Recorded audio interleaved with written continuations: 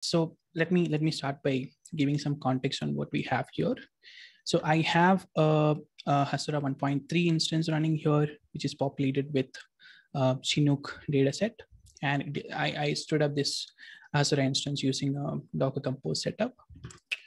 And it also has a corresponding CLI project, which uses config v2, which should be very familiar.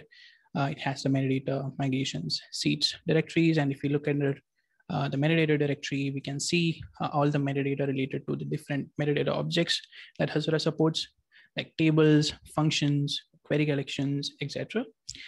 And so if you look at the tables or YAML file, it sort of contains all the metadata related to the tables that Hasura tracks. And one problem that you might notice already with this approach is that once you have a comparatively or considerably large number of tables that you are tracking, and you have a bunch of metadata for each table, then this file becomes large very fast. And that sort of have been a problem for many of the users, according to the feedback that we got. So config v3 tries to address a couple of solutions, or a solution for this particular problem, and also some general improvements which should come with the new features that we have introduced in 2.0. So that's there. Now what I'm going to do is I'm going to quickly update my Hasura instance to use the latest alpha. 2.0 alpha, that was not expected. Alpha.6. So I'm going to do this up.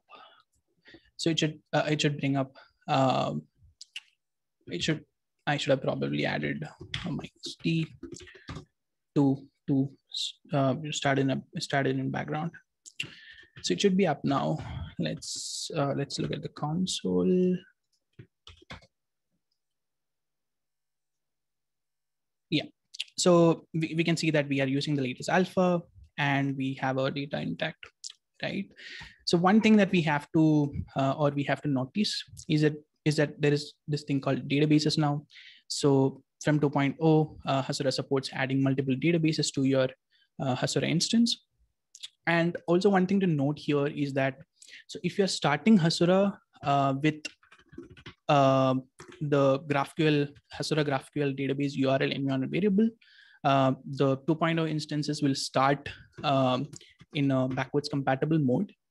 And since Hasura sort of has the ability to connect to multiple databases now, it needs a method to identify each of these databases, right? So when you connect a database, you can provide a name for the database, right? So in this backwards compatible mode that Hasura starts in, it names that particular database that you connected using the environment variable that you normally use is named default here. And why we are pointing this out here is because of the reason. We'll come to it in a bit. But just keep that in mind. The default, so the database that you add using the particular environment variable called Hasura GraphQL database URL is named default, right? So now, if I go into my project, and since I know that there is a new config version out there which has some improved features, I can use a utility scripts sort of command on the Hasura CLI to sort of update my project to config v3, which where the CLI will ask you, or will tell you a couple of things that you have to take care of before you go on to the upgrade process, which are basically you have to create a backup directory for your project before you're upgrading. And also it tells you that during the upgrade process, the CLI sort of treats the server as a source of truth. So you have to make sure that your metadata is up to date on the server, and also your migration state is up to date. So once we have that, you can see that, let's continue. Then the CLI asks you, so I found these certain migrations and seeds here, and which database does this belong to? This is because Hasura now supports multiple databases, right? So CLI sort of has to be aware of what database particular migrations or seats belong to. And as I told earlier, so we have only one database connected, and it is called default, right? So I'll say it belongs to default, right? Then the CLI goes ahead and updates your project. And let's see what are the changes that has happened into my project, right? So the high level directory structure stays the same. We can see that the config version has changed to 3. And if we look at the metadata directory, we can see that we see some familiar files, but we notice a new directory called databases, which is sort of expected because we have multiple databases, and there should be some metadata objects which denotes that in the Hasura metadata, right?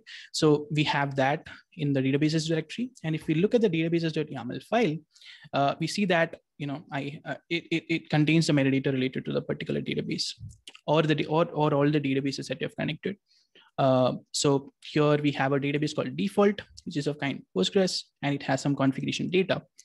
But the thing that I want to denote, or want to highlight here, is the values of the two keys called tables and functions. So if you look at the values of this keys, it sort of has a special syntax or a special directive to it called include. So this is a new sort of thing which was added in config v3. It is sort of a directive to the CLI to include or source the value for the key tables from a file called default/tables/tables.yaml. So it basically tells the CLI that if you want to get the value for this particular tables key, look at this particular file. And if we look at this particular file, default/tables/tables.yaml, it is a array. And we can see that each element of the array has a similar syntax. And it tells us that the first element of that particular array, the value for that particular element comes from a file called public_albums.yaml. And if we look at public_albums.yaml, we see that it contains the metadata for that particular table, which is in public schema, and it is named albums, and it has the metadata related to it. It can contain all the metadata like event triggers, permissions, etc. for that table. So this sort of addresses the problem that we had earlier, right? Instead of cramping all the metadata related to tables in a single file called tables.yaml, we can now separate it out into separate files, which sort of becomes easier to manage. So this is sort of the primary change that config v3 brings into picture.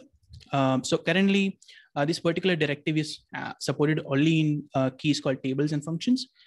So similar to tables, functions can also make use of this particular new kind of directive. That's sort of the major change that has happened to the metadata directory. And for the migrations directories, the change is not very involved as metadata changes, the changes that occurred in the metadata directory. The only thing is that since you have multiple databases, you have an option to connect multiple databases to your Hasura instance. The migrations can now be separated into different subdirectories for each of these databases. For example, if you have, let's say, sources S1 and S2, then the migrations for S1 will be in migration/S1, and for S2, it will be in migration/S2. Similarly for seats. So that's sort of the high-level changes that has come into config v3. And also a point to note here is that, so if you're running config v2 and you're not planning to use more than one database on your Hasura instance, you can continue to use your config v2 based project. It's fully backwards compatible, and it should work fine.